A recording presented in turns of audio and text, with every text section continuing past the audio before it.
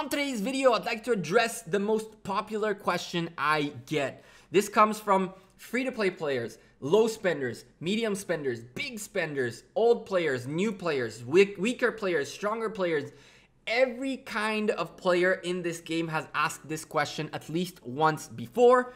Which legendary commander I should work on next? This video will touch point on every tier, which legendary commander you should work on, and my working theory on how I am going to progress through the legendary commanders in the game.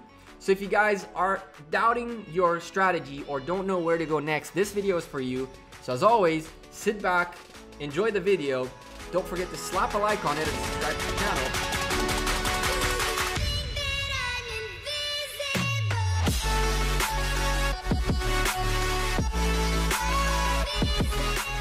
Hey there YouTube, welcome back to Gekko Gaming. So many people asked me this same exact question, and one that I had to deal with quite a bit myself. Which legendary commander am I gonna work on next?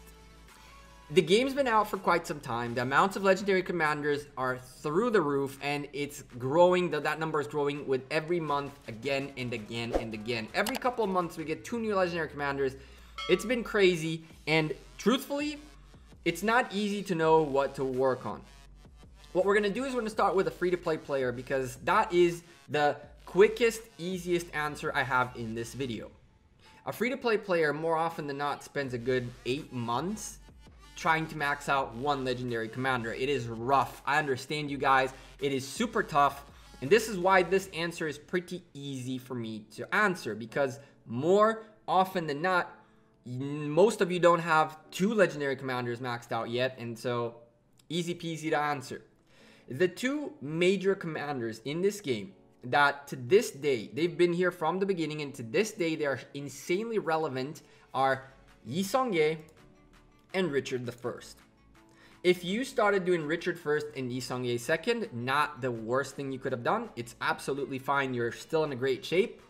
But if you started with a Yi Seong-Gye first and then went to Richard the First, that's maybe a better bang. That's probably a better bang for your buck. I usually used to think that Richard should come first. As of late, I have changed that opinion, because honestly, a maxed out Yi Seong-Gye, especially for a free-to-play player that's willing to grind, this AoE is massive. It's awesome for fighting, it's awesome for barbarians, it's awesome for Arc of Osiris, it's super useful overall. So just like Richard's tankiness and healing is super relevant almost everywhere, Yi Seong-Gye might give you a better bang for your buck, just because you can barbarian chain and therefore get more resources, speed ups, gems, and all that good stuff. So free-to-play players, my opinion, as of right now, you should be working on Yi Seong-Gye first and Richard the First second. Remember, the first 3 wheels in a kingdom are Richard the First, so you should be getting on day 33, day 60, and I believe day 94 of your kingdom. You should be getting 3 Richard wheels or 3 wheels. And then after that, I think on day 120 of a kingdom, another wheel pops up, and that is the Yi Seong-Gye wheel. So make sure you're spinning as much as you can on Yi Seong-Gye. Unlock Richard. Never leave a commander not unlocked. Even if you're a free-to-play player, having them in your arsenal is better than not having them. And at the same time, if you're truly not going to work on them, you can keep them unsummoned. So if you ever decide you want to spend a few bucks on the game, Writer of History will remain available. So do not summon a commander that you don't need, but definitely keep them in the backlog in case you ever decide to spend some money into that account. You can buy Writer of History. Now, medium players and low spenders have actually a tougher time here, because the decision you make will impact your game for a few months, and it can be really detrimental. I want to give you guys my working theory when it comes to which commanders I'm working on, and for this we need to talk a little bit about theorycraft. Rise of Kingdoms have proven that the way they're going to work is 2 legendary commanders every few months to shift the meta around. So ideally, initially, while the game was new, there was more cavalry commanders. There was much more cavalry presence. The meta was fully cavalry. After a few things happened along the way, we started seeing a shift into infantry. there was a lot of talks about infantry that counter cavalry being a big deal, being the big player. And very, very quickly, we saw a change in the trend where, especially after someone like Alexander I and Constantine came out. Before that, we had Saladin and Genghis Khan, who even more reinforced that cavalry mentality. But the way this seems to be working is cavalry, infantry, archers, and then back to cavalry. Right now, with Attila and Shingen coming out in the next few days, we have our first mightiest governor, which, by the way, this changed all of a sudden this morning. So apparently Attila comes out now and not next mightiest governor. But anyway, with Attila and Shingen, Takeda Shingen coming out, we're back to shifting the meta from very, very heavy range for attack and infantry for defense to more of cavalry and range, and infantry taking the back seat. And I'm assuming that when the new commanders that come out for infantry come out, the shift will happen. You need to invest in the commanders that have longevity. And for that, you cannot make a decision too early. What I mean by that is this. When the meta started for cavalry, Genghis Khan and Saladin were the new guys. Genghis Khan proved himself to be so strong and so good that the meta of cavalry dictates that Genghis Khan is probably the most used commander nowadays because of his massive damage. And of course, some insane skills for cavalry only. Skill damage bonus increases, so forth and so on. Saladin, who is very underrated, took a little bit of a backseat, but he's still super useful. But in this whole period, Genghis Khan won that war. The same can be said about the shift to infantry next. Alexander the Great definitely took the cake against Constantine, and Alexander the Great found a lot more use on the field than Constantine did, even with people who had them both maxed out. And so forth and so on. The same thing is happening now with range. Edward is finding himself a lot more usage than Tamaris is. It's kind of a weird thing. The wheel commanders seem to be the stronger ones. They are the stronger ones, and they are ones that potentially have longevity. What I recommend to you guys when it comes to maxing your next legendary commander is wait. Because there's going to be someone, if you're not a big spender, if you're a low spender, medium spender, wait. Let the big boys try them out. See how the meta shifts. See how these commanders get used, and start working on commanders that will have longevity. What does longevity mean?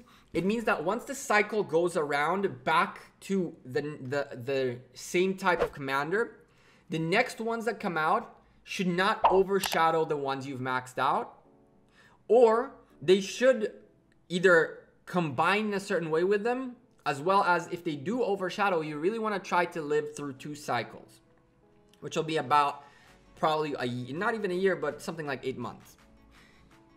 An example here is if you maxed Yi Song-ye, if you maxed out Richard, and if you maxed out Minamoto, you had the 3 commanders that really found themselves the most success in the game. The problem was, you know, maxing him requires money, so most people worked on Cao Cao. Fantastic. When Saladin and Genghis Khan came out, Genghis Khan found a lot of relevance both to Cao Cao and to Minamoto. But Saladin really got out of it. He's not really that used, even though he should be. Cao Cao survived 2 full cycles, and now with Shingen coming out, I believe we're going to see a little bit less of Cao Cao's on the battlefield. We'll see him more for movement. But even then, I think that we're going to start seeing the phasing out of Cao Cao. The same can be said about range. I see Yi Song-ye surviving a full cycle. After this new Edward Tamaris situation, Yi Song-ye still rules supreme. He's being used with an Edward, rather than Edward Tamaris, or rather than Edward El Cid, or rather than, he is still so relevant that he applies to 1 more cycle. How you should pick your next commander is based on the feedback you get from the big boys. And that way you can know which commander you should max out, and you'll be able to enjoy him, and it will be very relevant for at least 2 full cycles. Can you max out one of 2 legendary commanders every time they come out? As a medium spender, probably. As a low spender, it'll be a little hard. But if you are anywhere between medium and high level, you should be able to quite comfortably, level of spending, I mean, quite comfortably max out 1 legendary commander in 3-ish months, which will give you time to let the meta play itself out, figure out which commander is the better one of the 2. You unlock them both because you're buying Rider of History. Then you pick the one that has longevity based on receipts, based on seeing him on the field.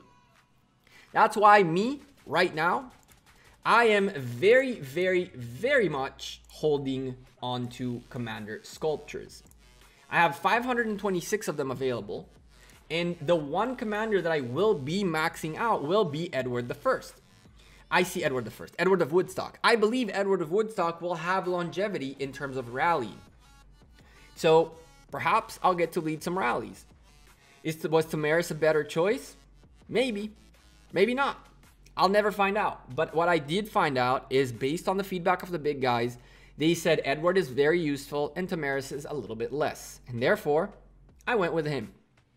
Which one of the 2 Cav commanders am I going to go with?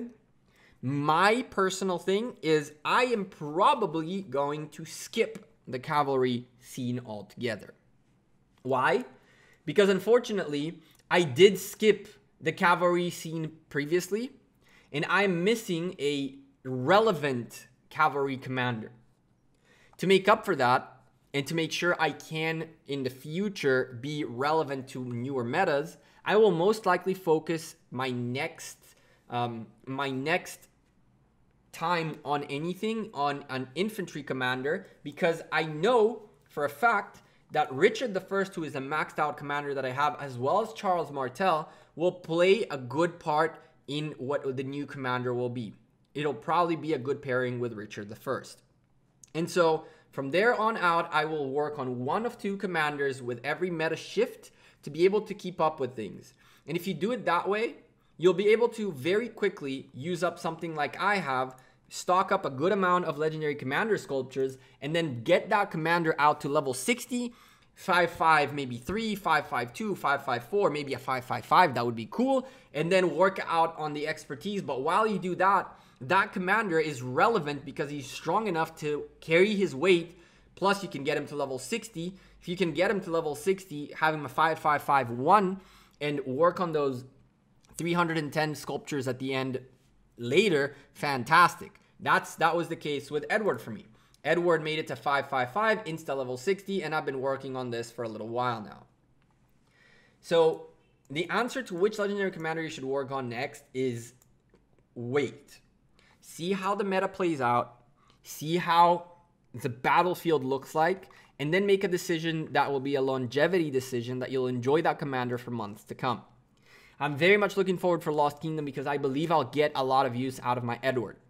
If it's not to rally and help out in JWM, I'll hop to a sub-alliance that needs help and rally with that. I'll send him on the open field. I'll send him anywhere that he needs to be sent, and I'll find better use of him, from my understanding, than Tamaris will. And again, if you were someone who maxed out Genghis Khan or Alexander, you're still seeing that part of the meta where, again, Genghis Khan stays relevant for 1 more cycle at least, even though both Attila and Shingen look great. And the next commanders that will come out, legendary commanders, will be infantry. Those guys will test whether or not Alexander survives the meta shift. I believe Alexander will, and I believe Constantine will as well. But again, people will focus more on Alexander the Great than Constantine.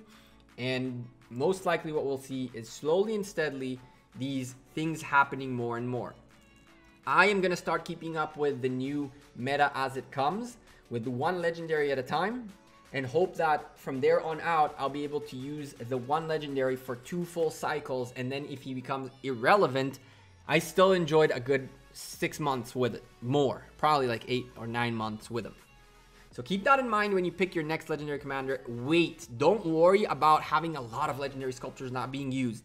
It's better for you to make a good decision based on receipts, based on proof, than making up a decision in your head that Attila is better than Shingen or Shingen is better than Attila, putting all your eggs in the one basket early on and finding out you made a huge mistake. You definitely don't want to do that. And I'll give you guys a great example to why I say this. I realized very quickly that the meta shift is going to be infantry. So way back then. So my brain said max out Charles Martel. He was the only infantry commander left. I put a lot of legendary commanders into him, sculptures. And that was a huge mistake because I was trying to keep up with the old meta rather than waiting for the new one. Do not wait. Do not keep up with the old meta. Wait for the new one. Pick one of the two that'll have longevity and max that one out. That is my suggestion when it comes to maxing legendary commanders out. How do you guys approach your legendary commander maxing? Let me know in the comments down below. I'm really curious to know how you guys approach these things, how you guys think about these kinds of things. And of course, thank you very much for all your continuous support. I'm Gekko. I'm out of here. I hope we hit 220K subscribers today. That's insane. I can't believe we're about to hit 20K subscribers. That's so cool. Thank you guys very much for all the kindness, the love, the support, the subscriptions, the likes, the comments, the Discord follows, the tweets, the Instagram messages. You guys are unbelievable. Thank you very much for all your support and kindness. I'll see you guys sooner rather than later. Take care. Peace.